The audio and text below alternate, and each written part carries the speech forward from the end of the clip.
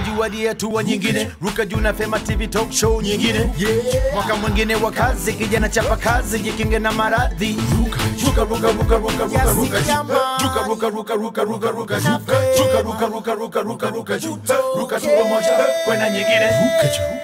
Mtazamaji wa Ruka Juu, karibu katika wiki nyingine ya mambo ya kuruka juu na Fema TV Talk Show. Kwa wiki kadhaa tulikuwa katika wilaya mbalimbali za Tanzania tukiwatembelea wajasiriamali ambao wanashiriki katika shindano hili. Tumeona ni vema wiki hii tuwakaribishe wao Dar es Salaam ili waweze kufanya yale mambo ambayo yanaweza kuongeza ufahamu wao katika mambo ya ujasiriamali. Kwa hiyo timu nzima ya Ruka Juu na Fema TV Talk Show imewakaribisha wajasiriamali. Twende tukawaone sasa hawa wamekuja na kitu gani na watafanya nini. Wakati wao unaendelea kujifunza na kupata mambo ya burudani ndani ya Ruka Juu na Fema TV Talk Show, na wao pia wanaendelea kujifunza na kufanya mambo mengine kama hayo. Endelea kutazama.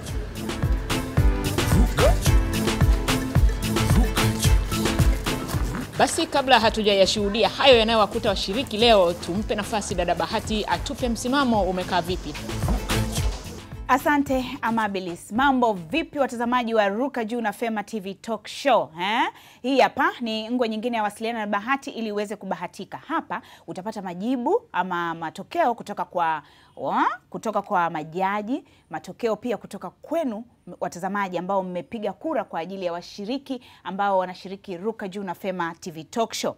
Kwa sababu ngwe hii ni fupi sana, nikukumbushe tu kwamba wewe mtazamaji unabeba 40% na majaji ni 60%. Kwa hiyo kura yako ni ya muhimu sana kuweza kumfanya yule mshiriki ambaye unadhani kwamba anastahili kunyakua milioni 5 aweze kushinda.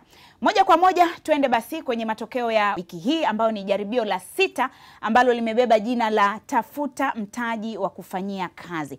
Moja kwa moja kwa mshiriki namba 1 ambaye ni Noel.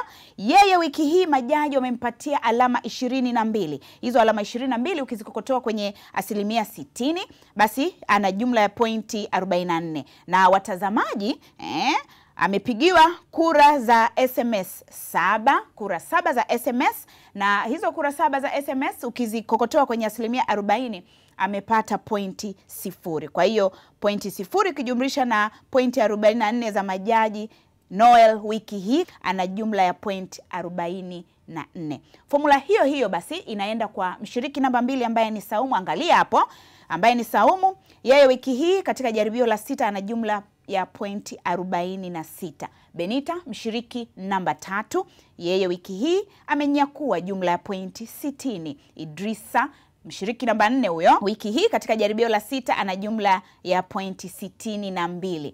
Pointi 68 zinakwenda kwa mshiriki namba 5 ambaye ni Rajab, na Mariam ambaye ni mshiriki namba 6, yeye wiki hii amenyakua jumla ya pointi 53 katika jaribio hili la 6 la tafuta mtaji wa kufanyia kazi. Sasa basi tukienda kwenye matokeo ya jumla. Hapa ni kwamba jumla kuu ama msimamo wa jumla. Tukiangalia sasa jaribio la kwanza, la pili, la 3, la 4 na la 5 ndio linabaki hapo kwenye kabla. Noel alikuwa na pointi 150, na ukijumlisha sasa na jaribio la 6 la wiki hii ambayo amepata pointi 44, jumla kuu ya Noel mpaka sasa amesimamia point 194. Vivyo hivyo kwa Saumu, yeye kabla alikuwa na pointi 165, ukijumlisha na wiki hii sasa ana pointi 46. Jumla kuu ya Saumu kwa wiki hii yeye hivi sasa ni pointi 211. Vivyo hivyo Benita mshiriki namba 3, yeye jumla kuu yake mpaka sasa ni 327. Idrisa mshiriki namba 4 huyo, jumla kuu yake mpaka sasa ni 341.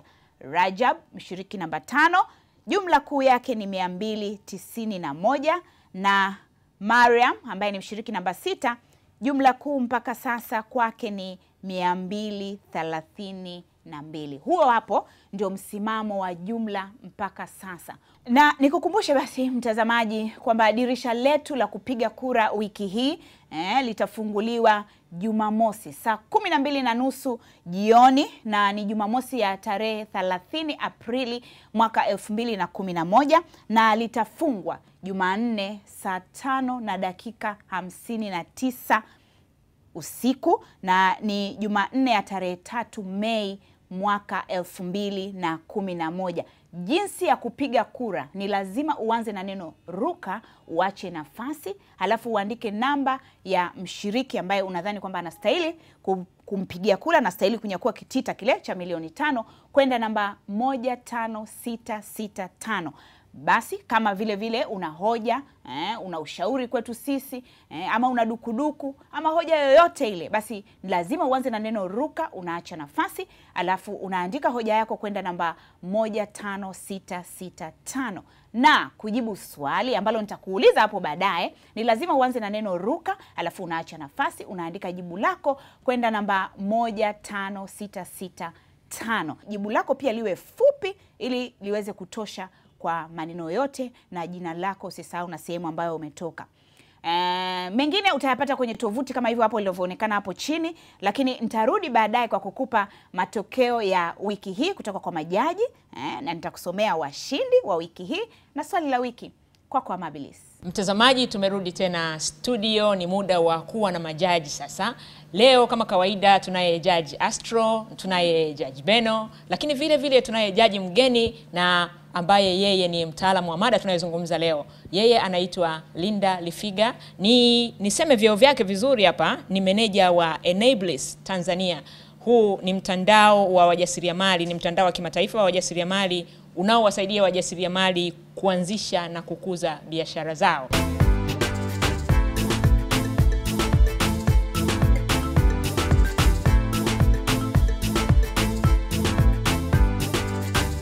Katika jaribio hili tuliwagawa washiriki katika makundi mawili, ina maana kundi la wanawake na kundi la wanaume. Lengo letu lilikuwa ni kutaka kuangalia mambo ya jinsia na jinsi yanaingiaje katika ujasiriamali. Na zoezi tulilowapa, kama unavyoweza kuona mtazamaji, linawagawa hivyo na kazi walizozifanya zinaendana na mambo hayo. Pengine nikukumbusha kidogo, inawezekana ulimwona jamaa mdogo hivi, mjasiriamali mdogo kutoka Njombe. Basi jamaa yule alizaliwa siku 3 tu baada ya sisi kumtembelea mama yake. Basi tusipoteze muda mrefu sana, tuone majaji wanasemaje.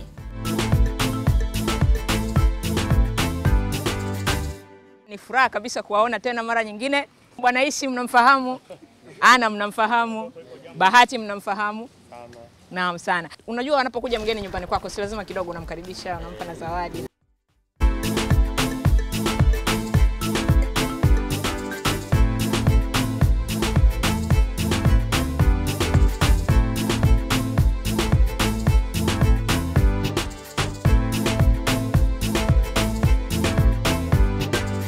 Show kidogo.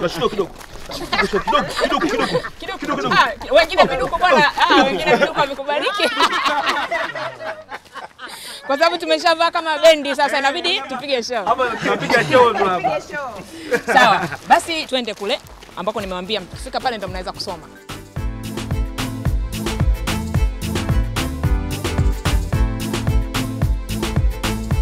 Umepangwa katika kundi namba 1.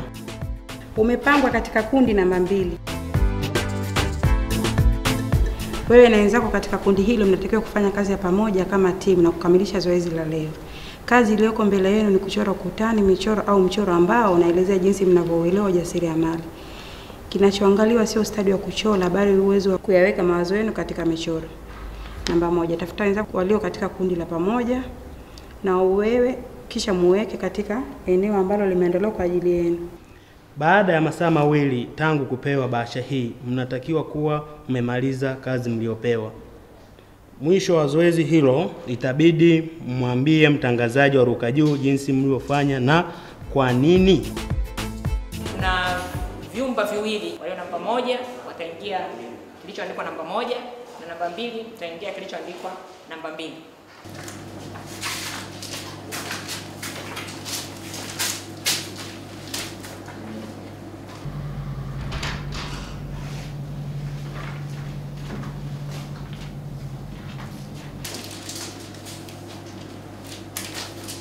Elezea jinsi mnavyoelewa ujasiriamali. Okay, ndio kuelewa ujasiriamali. Yaani wewe jinsi gani unavyoelewa ujasiriamali, alafu hivyo ulivyoelewa uchore kama katuni fulani hivi. Ile basi ina maneno au isiwe na maneno nilivyoelewa mimi. Kuna kitu ambacho nilikuwa naangalia. Penseli. Penseli. Ni penseli muhimu sana ambayo itatupa mchoro mzuri. Na kitu ambacho tunaweza kuchora. Tukatoa mchoro hapo baadaye tunabadilishana rangi. Penseli lazima iwe. Penseli ipo. Hebu angalia hapo. Kwa nini tusichore? Tuchore kama kuku, si ndio? Tunasema tunamuuza kuku shingapi au nini, si ndio? Afu shingapi, afu na wewe tunakuwa kama tunabishana. Au unasema tunabishana kama mnada? Yaani kama nani hivi, si ujasiriamali. Kuku tunachora shingapi au hiki kinafuata shingapi au kwa nini? Inatengeneza mchoro na penseli. Ndio hivyo. Uweze kuchora mchoro bila kuchanganya rangi. Na hapo uweze kuchora rangi bila kuchora mchoro. Kuchora mchoro gani? Hapa inatakiwa tuchore. Sasa tuchora labda eneo la stendi na maduka hivi, eneo kitu kama stendi. Kitu kama barabara. Stendi kama stendi. Tuuze nini hapa nini? Hapo sehemu ya maduka kwa wanafanya biashara. Jinsi unavyouelewa ujasiriamali. Sasa mimi kwanza baba mkopa nakuendaliza. Unavyouelewa vipi? Yaani unavyouelewa wewe na usini mwako au kuuelezea kwa watu? Na maana si kama kuelekeza, tunaelekezana hapa. Kwanza jinsi ya kutafuta mtaji, halafu baada ya kupata mtaji naangalia eneo ambalo labda kuna kitu kimoja. Kinachotakiwa ni picha ya mchoro. Sio kama itakuwa mchoro kiusani, ila inakuwa ina mwelekeo. Inaonyesha hapa ni nini, hapa ni nini, hapa ni hiyo picha. Kwamba hiyo picha ni picha ya aina gani na si kama wajasiriamali tumuonyesha nini katika hiyo picha. Hapa kakwambia wewe tayari umeshakuwa mjasiriamali. Sasa kama mjasiriamali unavyoelewa ujasiriamali wako. Sawa bwana? Jinsi unavyoelewa wewe. Wanataka mchoro ili kuwaelekeza wengine. Sio unavyoelewa wewe. Ndio uelezee ili na mwingine aige kupitia kwako. Ujasiriamali ni nini? Maana kupata hapo ndio unapata. Ujasiriamali si kwa uhangaikaji. Basi nijibu hilo. Unaelezeaje kwa picha uhangaikaji? Huo uhangaikaji unaelezea kwenye picha. Ujasiriamali sio uhangaikaji, ujasiriamali ni mfanya biashara ndogo ndogo. Sawa, na pia uhangaikaji. Sasa ujasiriamali si ndio uhangaikaji ni uhangaikaji ndio kutoka hapo ukienda feli ukienda umehangaika tu lakini huna unachokipata. Unafikiri ukikaa tu kimya hapa vitu vitasogea wenyewe? Hawataki ustadi wa uchoraji. Wewe ni kuonyesha hapa ni kilindi. Nachora barabara ndefu. Sawa? Ile refu wake kuna sehemu ambazo zinakatiza zingia vijijini. Sawa? Hii imeingia wapi, imeingia wapi. Sawa? Kwa mtu akifika hapo anaelekeza hii bana imeingia huko. Sawa? Biashara hiyo huko ni sehemu ambayo tunataka. Kisha kama nataka kufanya hiyo barabara isiende sana tuonyeshe tu sehemu ile ambayo inaingia stendi. Ikishaingia stendi tutaka tubezi na hiyo sehemu ya hiyo stendi.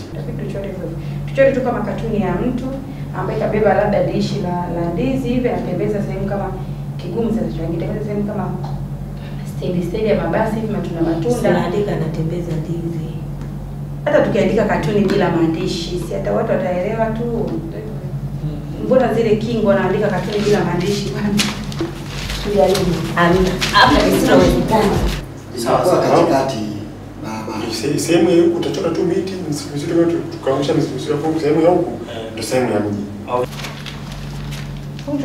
Hiyo na kijani tali kijana anafanya kijani. Rangi hiyo ziko hapo juu, chukua nyeusi. Tuchukue nyeusi. Ukuta si mweupe.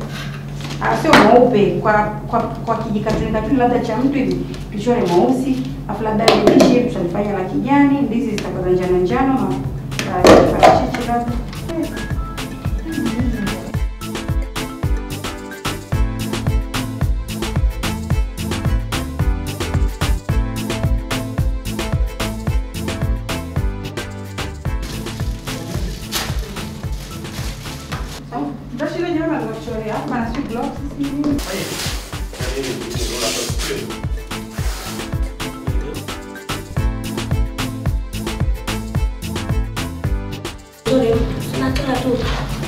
Kamifanya hivi, nashifanya miguu, mikono, tukakichwa.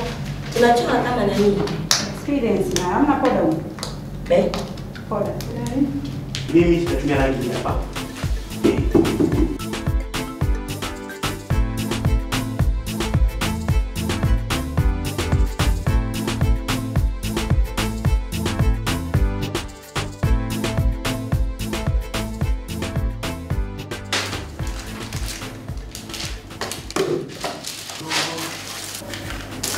Kwa hiyo. Hivyo.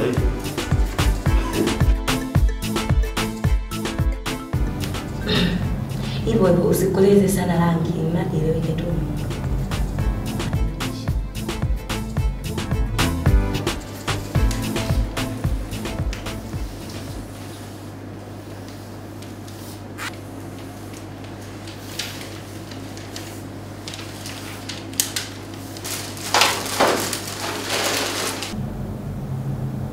Nini hicho? Nijua asubuhi ya mangana kutoka. Basi. Hivyo. Inaeleweka hilo. Haya. Ndio bwana. Kwenye hii mnatuembe maandiko. Hapa tunachora sura ya duara au tumsogeze vile mbali hapo hapo. Ngoja tumchore hivi mdada au hivi mduara hivi. Ngoja kuonyesha. Hivi kichwa, macho, mdomo hivi, pua katikati. Fidodino. Fidodino sio. Alafu ile bwana, ndio sema nani? Hilo beseni. Beseni sina kaji. Kuna mtu anajana anabeba. Hata hivi unashuka huko sasa bado unaweza kukaa. Sawa beba. Au tuchore hivi.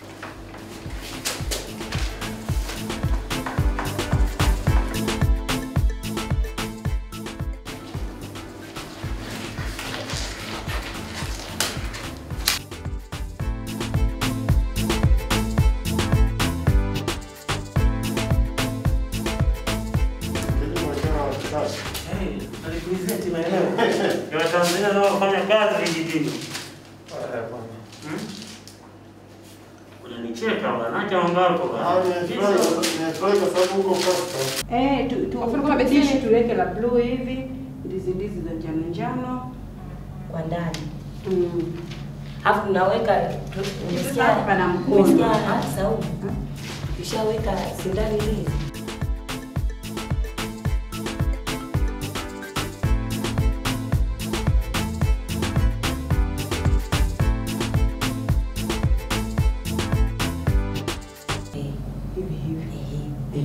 Aka mdomo unachora tu hivi.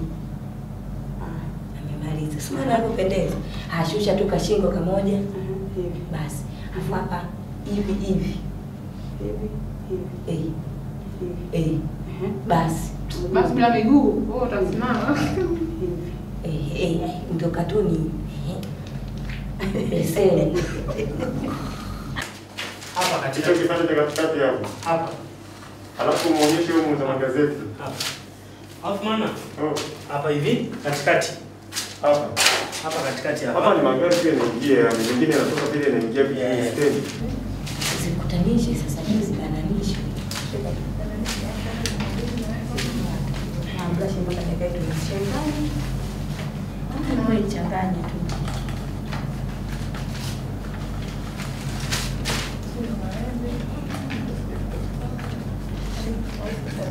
Wewe chora tu. Mimi kuchora hivi nikichora tena Saumu mchoraji anataka katoto.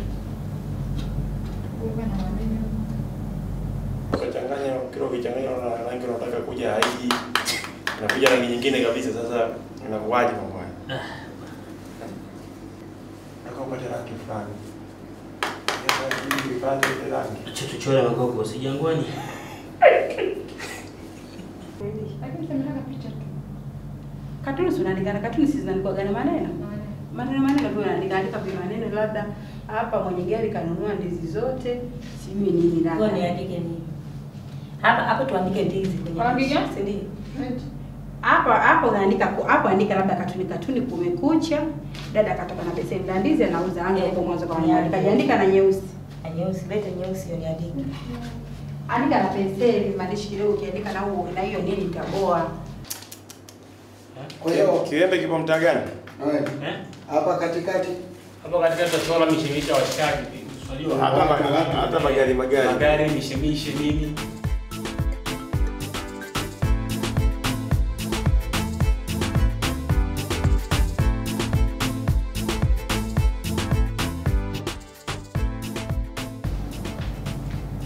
Ndio. Ndio hivyo tu. Tuone Mungu. Basha yangu nitaikumbuka hiyo mwenyewe na zika nitakuja muonyesha mwanangu. Hata mara mwingine mwenzangu. Sasa uko nini tena? Nyumba. Ngoja nisiongeze Acha ongeze tu nyumba. Sasa kama nyumba fanya hivi. Ngoja kama ni nyumba fanya kitu kama barabara nyuma, maana hizi nyumba zitakuwa ziko na nyuma ya nyumba zingine tena huko. Unaelewa? Ili hizi zitakuwa tena kuna nyumba zingine kwa nyuma. watu wake barabara. Maana kutakuwa na kiroli namba kinapita hivi, mishemisha wale, maana kutakuwa zinatenganisha nyumba na nyumba na nyumba. Mbele. Tunaona vizuri eh?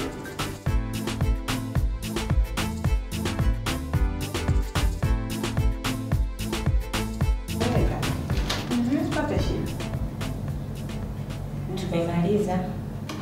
Haya, sasa hapo mtaji umekuwa dada huyo kaka kwenye nini?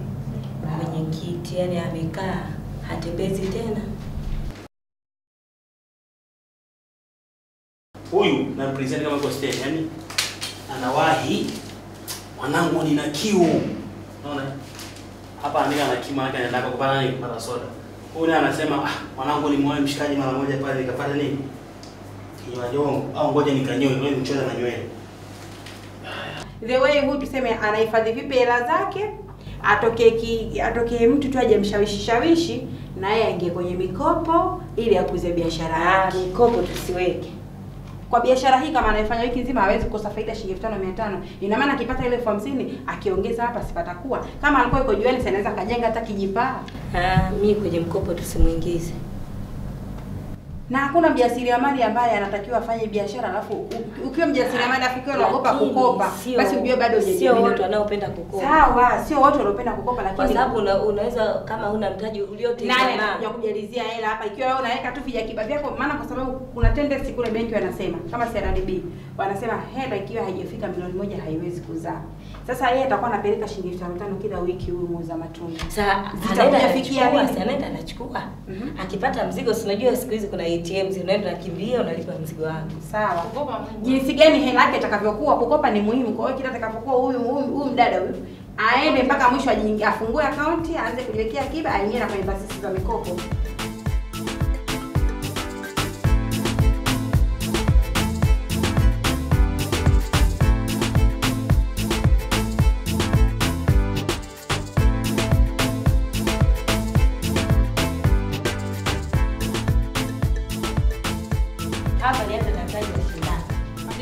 Hatujataja kimya, tumesema kumbe kule kaanza na mtaji mdogo.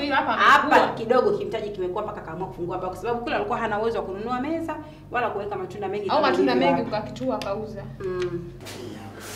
Tunachaji simu. Kwa hiyo ushaanza tunachaji simu. Taifa ishajulikana pale kuna umeme. Shanielewa? Sasa pale ndio ungetaboresha unachaji kwa nini? Hata hivyo tunachaji simu. Unaelewa? Sasa hapa andika hapa baada ya simu. Alafu hapa ni andike. Tunazalisha umeme. Tunazalisha umeme? Kwa njia gani? Siku katika kuelezea sisi tutahojiwa. Sasa ngoja nikwambie. Yaani wewe unachaji simu, sawa? Ndio utaona mueleza maelezo yako. Mwambie tunachaji simu. Umeme huu ambao tunatumia kuchaji simu, sawa? Unatoa sasa point, tunachaji simu kutumia hivi na hivi na hivi na hivi na hivi. Shakisema tajiri yangu. Kwa hiyo hatukuzungumzia ni mtaji wa kiasi gani, hatukuzungumzia ni faida ya kiasi gani. Ila tu kwamba hapa amekuwa. Kwani tumezungumza mtaji wa kiasi gani?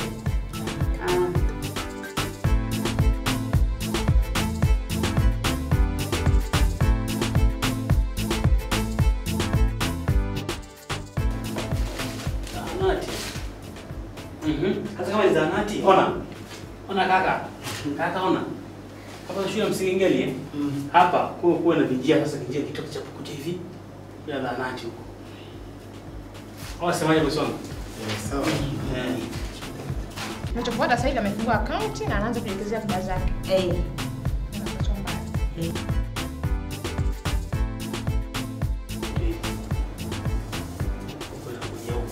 Tunaonyesha tu represent kwamba ndo zamati. Kisha zoezi hilo itabidi mwambie utangazaji wa Ruka Juu jinsi nilivyofanya na kwa nini.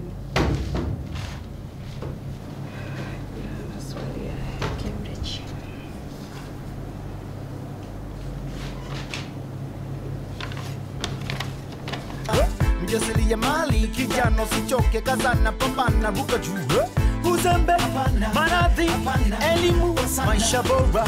Ruka juu hadi hatua nyingine. Ruka Juu na Fema TV talk show nyingine. Mwaka mwingine wa kazi, kijana chapa kazi, jikinge na maradhi. Ruka juu, ruka juu, ruka juu, ruka juu, ruka juu, ruka juu.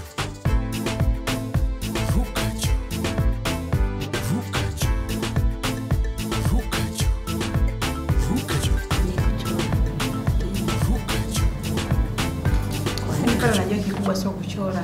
Wanachozungumzia kikubwa sio kuchora. Sawa, ndio maana mimi pale nimesema hivi.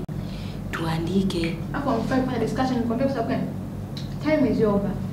Discussion is Hata kama tubadilishe, yani kwamba yani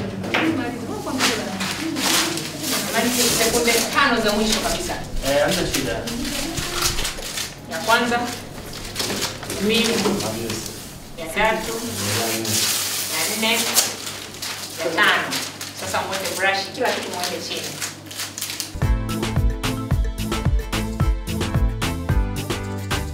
Naam, majaji, mmeona mambo yaliyotokea katika zile kazi za makundi ambazo walikuwa wamepewa washiriki. Mimi ningependa turudi kidogo kwenye mjadala mmoja hivi ambao nadhani hata mtazamaji wa Ruka Juu na Fema TV Talk Show angependa kusikia. Tuliwagawa katika makundi ya wanawake na wanaume peke yao. Ni mambo gani ambayo nyinyi mmeona ambayo yanaleta mambo ya jinsia katika ujasiriamali? Labda nianze mimi. Ukiangalia wamewekwa kwenye makundi. Wanaume walikuwa wanaonekana wanachola, lakini kila hatua lingine linajitokeza, lakini tayari washaanza kuchora. Na wanawake ilikuwa kila hatua ni hatua ya pamoja. Tofauti na wanaume, unakuta hatua imefika mahali kila mtu kaenda huku, baadaye ndio wanarudi kwamba haya mawazo tuliyoweka tu inayaunganishaje. Lakini unakuta wanawake kabla hawajafanya walikuwa wanashauriana. Kabla hawajafanya. Ni vizuri, ni vibaya? Ni vizuri katika biashara. Mjadiliane, mtakachoafikiana mwende mbele ili muone, mchukue tahadhari. Jaji mwenzako hapo pembeni kama akubaliani na wewe, sijui ana lipi la kuchangia hapo. Sio kwamba natofautiana sana na wewe Beno. Ni kwamba nilichokiona kwa kina mama walipoteza muda mwingi sana kuangalia kwamba, yani wamejadiliana sana muda mrefu kuangalia kwamba hiki kitu kiwe hivi. Wakati fulani walikuwa wanaongelea kuhusu mkopo. Kuchukua mkopo au kutokuchukua mkopo haikuweza kuonekana kwenye picha yao kwa sababu walikuwa wanajadiliana. Mmoja alikuwa anasema hapana, huyu asiwe amechukua mkopo. Mwingine alikuwa amesema kwamba huyu awe amechukua mkopo. Kwa hiyo waliingia sana kwenye maandalizi, wakasahau kazi. Wakati wanaume wakajipanga, tunatakiwa kufanya hivi. Sasa wewe fanya hiki, wewe fanya hiki, wewe fanya hiki. Tuanze, alafu kadiri walivyokuwa naendelea ndio walivyokuwa naboresha kazi yao. Astro, naona unashabikia sana hilo, lakini Beno anasema lazima uchukue tahadhari, sio tu unarukia, na Beno ni mwanaume mwenzao. Tahadhari ni nzuri, lakini lazima kuwe na uwiano katika kupanga na kutekeleza. Usije ukajikuta wakati unaendelea kupanga lile wazo lako limebebwa na mtu mwingine ameendelea na baki lilikuwa wazo langu kwa sababu ulikuwa unapanga. La kwako la mwisho kabisa sasa. La kwangu la mwisho ni kwamba kila kitu kinahitaji kiwango. Usizidishe sana kupanga ukasahau kutekeleza, na usiende haraka sana kutekeleza ukasahau mipango. Mtazamaji wa Ruka Juu, hayo ndo maoni ya majaji kulingana na yale ambayo tumeyaona kuhusiana na mambo ya jinsia na jinsi. Lakini mimi nilifanya mahojiano na hawa washiriki wakati wamemaliza kufanya hilo zoezi, nilizungumza nao. Ni vizuri pia tukaangalia walikuwa na yapi ya kusema.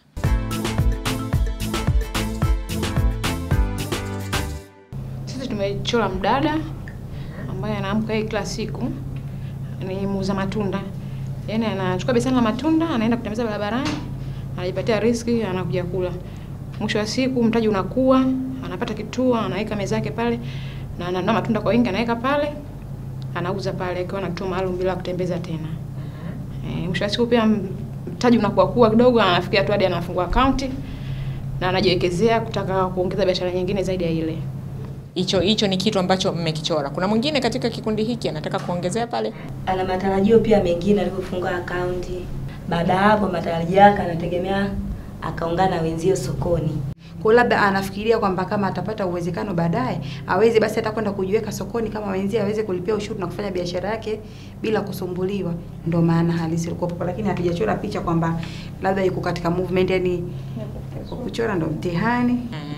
Kwa ufupi, ujasiriamali una maana gani hapo kwa hiyo? Yaani tumefikiria kwamba ujasiriamali ni biashara zile ndogo ndogo ambazo unaanza pengine katika hali duni ya chini na mwisho wake ukaja ukapanda na kuweza kuwa na mafanikio. Safi, basi mtazamaji, hivyo ndivyo kundi hili walivyoamua kufanya na hicho ndicho walichokifanya kama unavyokiona hapo. Kwenye bao wetu hapa tukachora barabara kubwa kabisa ya lami, ambayo barabara hii njia pembeni mwake kuna vijiji, kuna mashamba na kadhalika. Kwa hiyo tukajaribu kuchora baadhi ya vitu katika pembeni mwa barabara. Hivyo mmoja baada mwingine ataelezea sehemu ambazo zitakuwa zinamhusu. Kama unavyoona hapa, nilikuwa nahusika na namna kudesign nyumba, mkao nyumba zikae vipi. Hii sehemu bado ni ndogo, bado changa. Sasa ndio inaelekea kukua. Unaona eh? Tulivyobuni katika ubunifu wetu. Tukabuni hii ndio stand yenyewe. Kama hawa watu ndio watu wenyewe katika mishemishe ile mitaa. Na hizi ni gari zinaingia ile stand na kutoka. Sawa bana? Zinaingia hapa, zinatoka huko. Hapa ndo mitaa nani? Vibanda vile ambavyo vimejengwa kando mwa stand.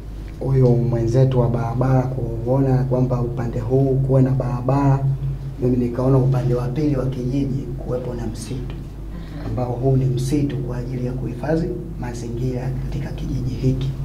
Kwa jinsi mlivyopewa lile swali, ile kazi mliopewa na jinsi mlivyoielewa na mchoro mliochora vina uhusiano gani? Sehemu ya nyumba nyingi ambazo tumezichora ni za kibiashara.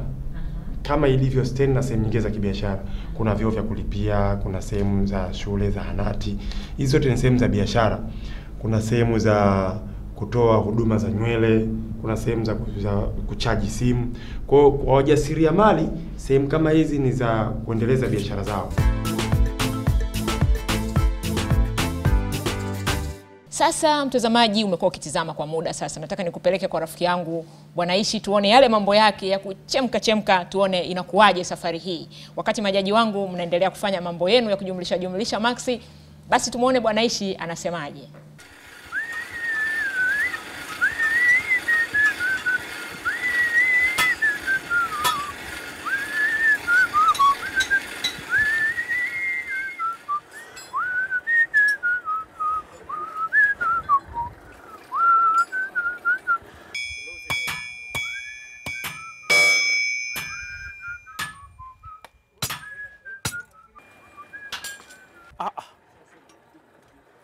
La Azizi naye nilijua tu Tuli lazima nitumie message. Ehe. Aha. Umekopa mchele kilo 10. Aha, maharage kilo 3. Sukari kilo 4. Maziwa ya kopo. Aha, jumla. Hakuna shida. Yaani lazima kumbe pressure yote message kama hii. Kwani nitashindwa kulipa? Kama umekopa lazima zitalipwa. Hivi vijembe sio vimekauka? Aha, vimeshakauka. Sasa Tuli nashindwa kumuelewa. Wewe unafikiri oda kubwa kama hii itanibabaisha na hivyo vitu alivyokopa? Hivyo si Vicenti tu.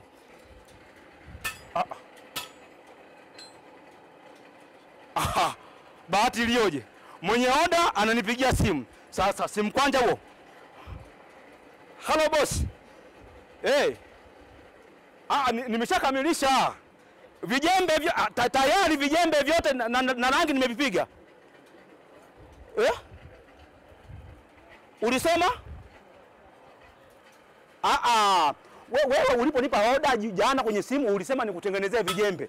Sasa wewe unasema kwamba ilikuwa ni reki. Kwa hiyo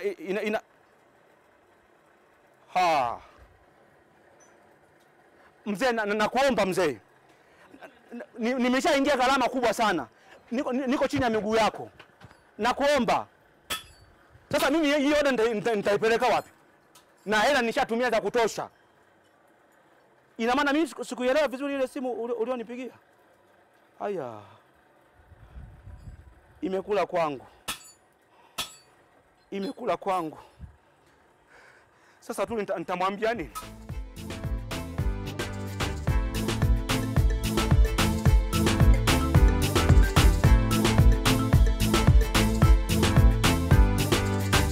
Mtazamaji, hayo ndo mambo ya Bwana Ishi. Niseme nini tena? Mambo yake kama hivyo mnavyoyaona, yeye kazi yake kuchemka tu. Lakini ndio hivyo, hakati tamaa, anakosea lakini anaendelea kujifunza. Na wewe pia mtazamaji, inawezekana unakosea katika ujasiriamali wako, lakini unajifunza kutokana na hayo anayoyafanya. Nisizungumze sana kuhusu Bwana Ishi. Muda umefika wakati ambapo majaji wanatakiwa sasa watuambie wamewapa alama ngapi hawa washiriki wetu katika zoezi walilofanya hapo awali. Judge Astro, Noel umempa alama ngapi? Mimi Noel nimempa alama 5. Alama 5 umempa Noel. Tuone Judge Beno amempa Noel alama ngapi? Alama 9. Alama 9. Naam, tofauti kabisa. Tuone Judge Linda amempa Noel alama ngapi? 10. Haya, hizo ndo alama alizopewa Noel, 5, 9, 10. Kwa nini mmempa hizo alama mlizompa? Mimi kwa upande wangu, Noel amenifurahisha. Amenipa picha ya aina ya mjasiriamali na nimeona ni mtu wa mfano katika kundi lao. Kwa kila kipengele, kuanzia ushiriki, ubunifu, kujiamini, kuthubutu na uongozi. Sawa, tukirudi kwako jaji ambao umempa 10 nzima kabisa, hujambakishia, zote umempa yeye. Mimi nafikiri hizi alama zinajieleza. Noel alifanya kazi nzuri, Noel ni kiongozi mzuri, Noel anathubutu, Noel anajiamini, Noel kwa kifupi ana sifa zote. Nasubiri kusikia kwa Judge Astro, amempa nusu ya zile ambazo umempa wewe. Kwa nini? Alikuwa anajiamini kwa kiasi fulani, ingawa wakati mwingine akiinama chini kufanya kazi anaibuka kuchungulia na wengine wanafanya nini. Anajaribu kuuliza kwa nini hujaweka hiki, anarudi kwenye kufanya kazi yake. Alikuwa anajiamini. Asante sana majaji. Sasa hizo ni alama za Noel, tunaziondoa sasa. Halafu tupate kwenda kwa Saumu. Nianze sasa na Beno. 8. Judge Astro, wewe umempa Saumu alama ngapi? Nimempa 5. 5. Na Judge Linda umempa alama ngapi Saumu? 7. 5, 8, 7. Aha, kwa sababu gani? Ya, kwa upande wangu Saumu ameonyesha ujasiri na kuna wakati nilikuwa namuona anahama kwenye kundi lile kwa tabia. Anataka kukaribia mpaka kundi la wanaume. Kwa hiyo ni aina ya mjasiriamali ambaye unaweza ukamweka kati akawa mfano, sio wa kubaki nyuma kama baadhi ya wajasiriamali wanawake wengine, lakini si wa kukimbia kama kundi la wanaume. Haya, tunarudi kwa Jaji Linda pale, umetoa 7. Saumu amejitahidi sana. Na vile vile nafikiri maksi 7 ni nzuri. Alikuwa ana mapungufu kidogo, ndio maana nimempunguzia kidogo maksi, lakini anaonyesha kwamba ana uwezo wa kufika na kufanikiwa na kwenda mbali sana. Judge Astro. Na mimi nimeona Saumu ni wa wastani. Ni kwamba sio mbaya wala sio mzuri sana, anahitaji kujitahidi zaidi katika biashara. Anathubutu ndio, anajaribu kuongoza wenzake, lakini wakati mwingine pia apokei mawazo na kadhalika. Asante mtazamaji, unaona mambo yanakwenda kama hivyo moto moto, na wewe najua huko na wewe unaandika za kwako. Manake hata wewe una nafasi ya kupiga kura. Tunakwenda sasa kwake Rajab. Tunakwenda kumpatia alama Rajab. Tuanze Judge Astro. Rajab nimempa maksi 4. Aha. Alama 4 amempatia Rajab. Judge Linda, umempatia Rajab alama ngapi? Alama 9. 9. Aha. 4, 9. Tuone Judge Beno anampatia ngapi? Mimi nimempa Rajab alama 7. 7. Mambo yananifurahisha kweli haya. Yaani haziendi juu sana, haziendi chini sana. Kwa nini mmefanya hivi? Mimi kwa upande wangu Rajabu kwenye uongozi kaniangusha kiasi. Na kwenye ubunifu. Lakini sehemu nyingine kafanya vizuri, ndio maana nimempa. Nirudi huku kwenye 4. Mimi nimeona Rajab anajivuta. Ana ule mshawasha wa biashara uonekani katika hili zoezi. Labda mazoezi mengine. Judge Linda, 9. Rajabu alipungukiwa kidogo kwenye sifa za uongozi. Na ndio maana nimempa maksi 9. Maksi 9. Asante sana. Tunaziondoa hizo za Rajabu, alafu tunakwenda kuangalia za Benita. Judge Linda. Benita nimempa alama 7. Judge Beno. Benita nimempa alama 7. 7. Kwako Judge Astro. Benita nimempa alama 4. 4. Alama 7, 7, 4. Tuanzie kwako Jaji Astro. Benita alikuwa anatoa mawazo lakini anajivuta katika kufanya maamuzi. Kwa hiyo mimi hakunionyesha ule mshawasha. Hakunionyesha, hakunivutia. Mimi binafsi Benita mahali tu ambapo hakunivutia sana ni kwenye uongozi. Kwenye uongozi, lakini sehemu nyingine Benita amefanya vizuri na amekuwa yuko makini kwenye kila hatua, na ndio maana alikuwa mara nyingine mshauri. Lakini kuna sehemu anachukua nafasi ile ambayo wengi tumeiona ya wajasiriamali kusita sana. Ndio maana unaona hakupata 8, 9 wala 10. Kwako Jaji Linda sasa. Bahati mbaya Jaji Beno amesema yale yale niliyotaka kusema. Kwa hiyo haturudii. Hatuna haja. Samahani, imekuwa bahati mbaya au bahati nzuri? Tunakwenda kwa mshiriki mwingine. Idrisa sasa. Jaji Astro, naona unaniangalia, basi anza wewe. Mimi kwangu kwa kweli aliyeng'ara ni Idrisa. Jaji Beno. Idrisa nimempa alama 8. Alama 8. Jaji Linda, naona unaiangalia 8 hiyo, inawezekana ndio inatoka na kwako au inakuwaje? Idrisa amepata alama 9. Alama 9. Hizo ndizo alizozipata Idrisa. Kwa nini? Kwangu Idrisa ameonyesha aina ya mjasiriamali mzuri, lakini bado nimeona ana mapungufu kiasi. Na mapungufu ni yale ya kuwa na haraka. Anatakiwa achukue muda kutafakari kabla hajafanya jambo lolote, na kibiashara hiyo ni muhimu, lakini hata asichukue muda mwingi kutafakari sana, kwa sababu zile fursa zinaweza zikampita. Astro. Idrisa ndiye aliyekuwa kwanza kupanga na wenzake kwamba tutengeneze mji, huo mji uwe na mitaa, na hiyo mitaa iwe na maduka ya biashara. Alipomaliza tu akakubaliana, yeye aliingia kazini. Kwa hiyo anajiamini, anathubutu, anaongoza. Jaji Linda. Nilichoona kwake ni kwamba alipungukiwa kidogo kwenye uongozi, lakini kwa upande mwingine naona alifanya vizuri. Hizo ni alama za Idrisa kama alivyopewa na majaji. Tunazikusanya sasa, tunaziweka pembeni, tunakwenda kuangalia Mariam anapata nini. Jaji Linda, umempa Mariam alama ngapi? Alama 5. 5. Alama 5 umempa. Jaji Astro? Nimempa 3. Alama 3. Alafu Jaji Beno, wewe umempa ngapi? Nimempa alama 6. Alama 6. Kwa nini? Yani alichoka kabisa mpaka akakaa akaamua ajilie sijui ni ndizi. Alichoka kabisa. Kwa maana hiyo kama mfanyabiashara unakata tamaa. Katikati ya njia unatoa wazo, unaongozana na wenzako, lakini baadaye unarudi nyuma, unaamua ukae kabisa. Biashara haiwezi kwenda. Mimi kwa upande wangu kwenye uongozi hakufanya vizuri. Kwenye uthubutu sikumuona kwamba anaweza akathubutu. Kwenye kujiamini si sana, ingawa kwenye ubunifu nimemuona kiasi, ingawa ni hulka yake si mtu wa kwenda mbele sana, anakuwa amebaki nyuma, lakini anakuwa na mawazo ambayo labda akipata nafasi atayafanya vizuri.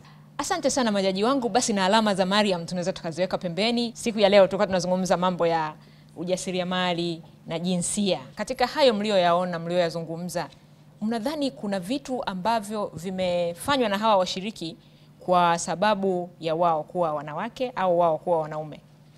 Ni kweli. Kwa upande wangu nimeona kuna mambo ambayo yamefanyika, unaona kabisa ni kwa sababu ya jinsia.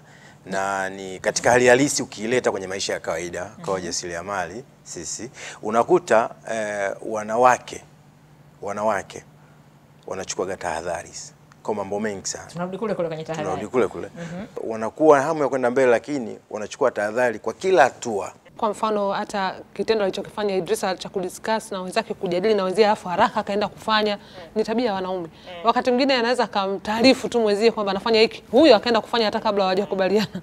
Kwa hiyo kweli inaonyesha jinsi ambavyo jamii zetu, utaona kuna tofauti kabisa katika swala la maamuzi, kupanga mpaka utekelezaji baina ya wanawake na wanaume, kuna tofauti kubwa sana.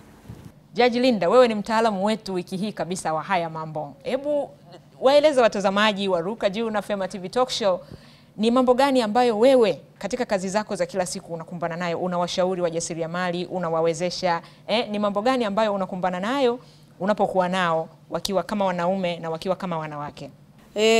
Kitu ambacho kinakuwa kinaonekana sana kwa wanawake wajasiriamali ni kwamba wakati mwingine huwa wanakosa nafasi ya kupata fursa kutokana na nafasi zao kama wakina mama au kama wanawake. nafasi zao hata kijamii. Kwa hiyo unakuta kwamba hata kule kuthubutu anakuwa ana sita kidogo. Pengine pale anapokuwa amepata kidogo tatizo au changamoto katika maisha yake ndo anasukumwa kuthubutu. Na upande wa ukiangalia hata upande wa kupata swala la mikopo na nini wa kina mama kama tulivyoona kwenye hapo walivyokuwa nafanya hiyo challenge, wakina mama wanakuwa kidogo wanasita hata kwenda kuchukua mikopo kwa sababu wanajua nikichukua mkopo nitashindwa kulipa. Ule umakini wao unakuwa unawasaidia. Na kwa upande wa wanaume, biashara zao mara nyingi zinakuwa ni zile ambazo zile biashara zinazoenda haraka. Kwa tiseme tu kwa ufupi ndio nilichokiona. Hayo ndo mambo ambayo unayaona kila siku. Basi mtazamaji, katika makundi hayo tofauti, kundi la wanawake na kundi la wanaume, walikuwa na yapi ya kuzungumza kuhusiana na jinsia na ujasiriamali? Hebu tizama uone wanasemaje.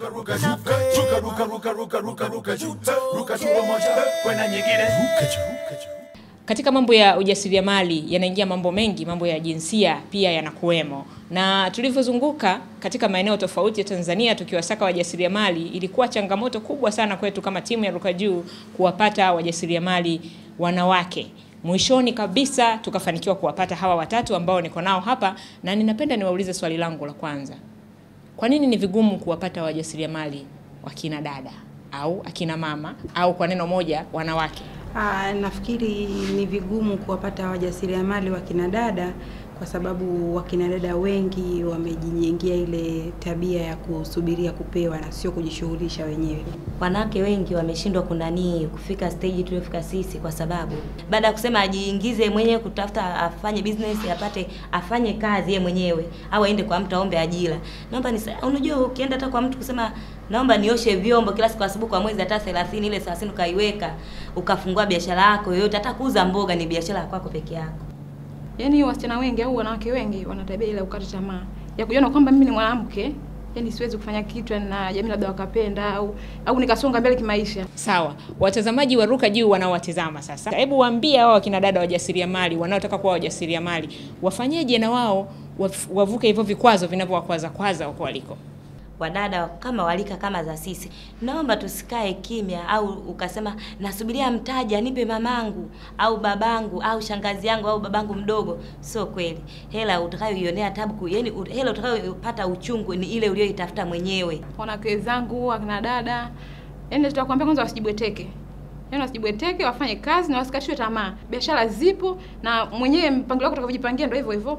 Na mtu na mwanamke ambaye anafanya biashara awe ameolewa awe hajaolewa anakuwa tofauti na mwanamke mwingine. Kwanza heshima inakuwepo katika familia, katika jamii, hata mume ambaye amekuwa pia anakuwa na heshima na wewe. Mimi wakina dada wenzangu ninachotaka kukuambia ni kwamba naombeni mkazi buti. Kwa sababu kwa karne tulokuwa nayo sasa hivi nadhani maradhi ni mengi, mambo ni mengi, maambukizi, vitu chungu mzima ambavyo vipo. Kwa hiyo msikae mkanyoosha miguu tu majumbani, jitumeni, fanyeni kazi. Usisubirie kuja kupewa ili ufanye kwamba eti nimepewa 100,000 ndio nianzishe mtaji. Hapana, mtaji unao wewe mwenyewe, tuliza akili yako, tafuta mtaji, jipange. Asante sana mtazamaji, namaliza mjadala huo na kina dada namna hiyo, na washukuru sana kwa mawazo yenu, na bila shaka watazamaji wameyasikia, hasa kina dada wale wamewasikia zaidi na watayafanyia kazi hayo mliowashauri.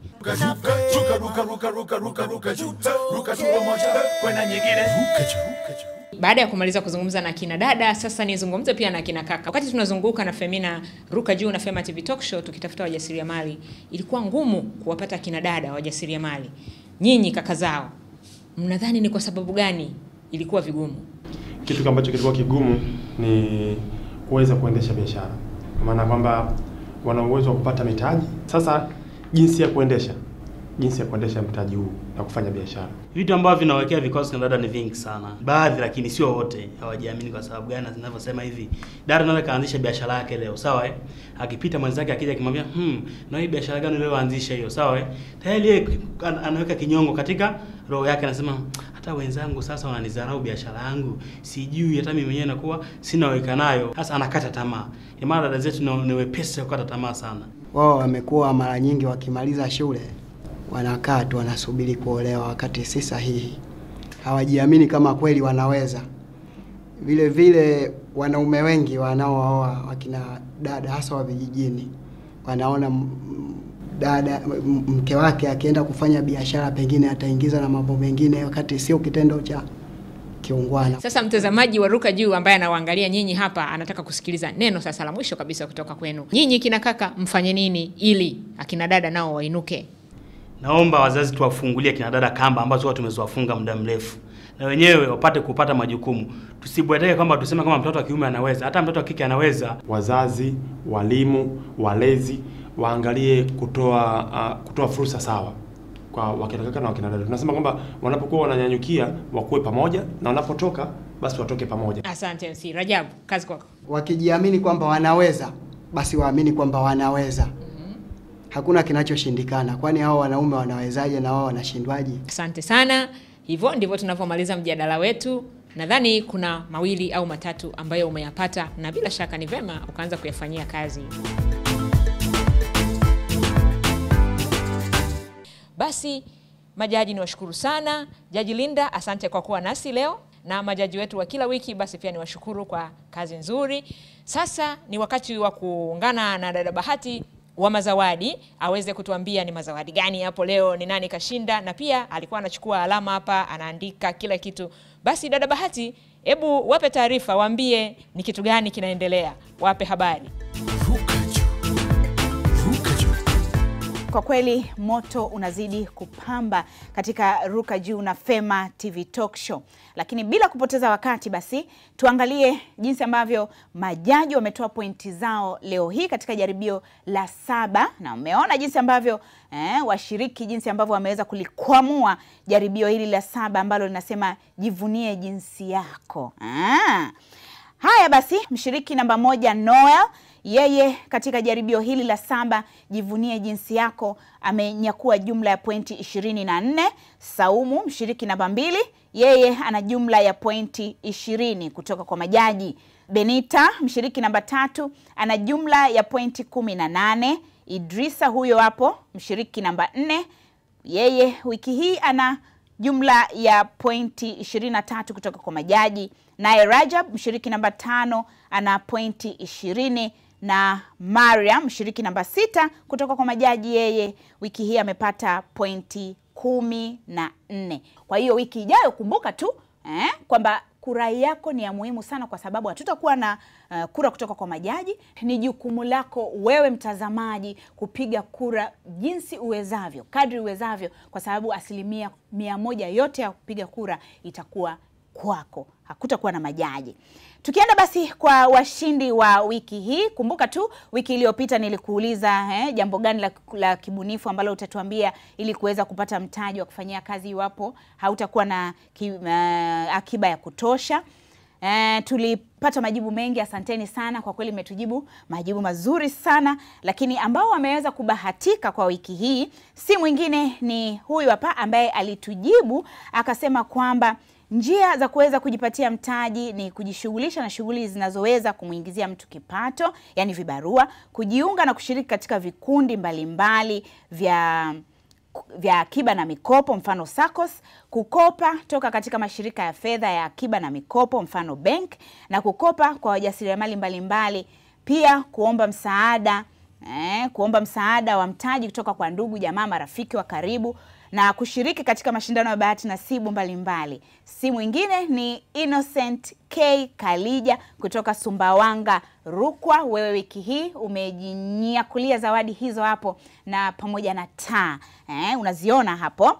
Mshindi wetu wa pili si mwingine ambaye amebahatika ni Richard Raphael wa Tabora, na watatu si mwingine ni Agricola kutoka Majengo, Moshi. Nyinyi ndio ambayo mmebahatika kwa wiki hii, na namba zenu tunazo, basi tunaweza tutawasiliana ili tuweze kujua ni utaratibu gani ambazo mtaweza kupata zawadi zenu ama tuwafikishie huko mliko.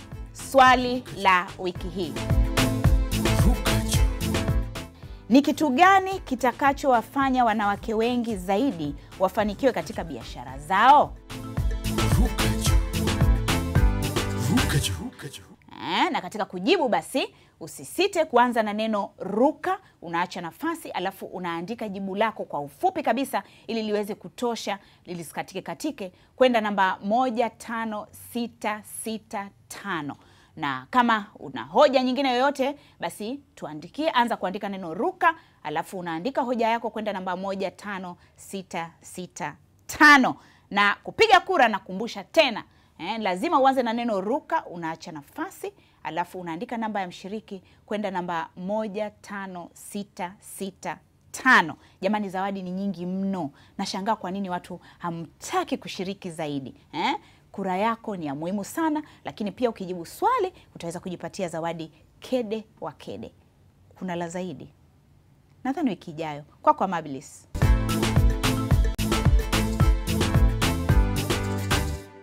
Safari hii ni 40% kwa 60, yani wewe mtazamaji unachangia 40% ya kura ya mshiriki na majaji wanachangia 60%. Lakini wiki ijayo mambo yatakuwa safi kabisa, kwa sababu wewe mtazamaji una nafasi ya kupiga kura 100% zote, kutakuwa hakuna majaji. Basi usikose nafasi ya kuangalia tena Ruka Juu na Fema TV Talk Show wiki ijayo, kwa sababu burudani na elimu bado iko pale pale.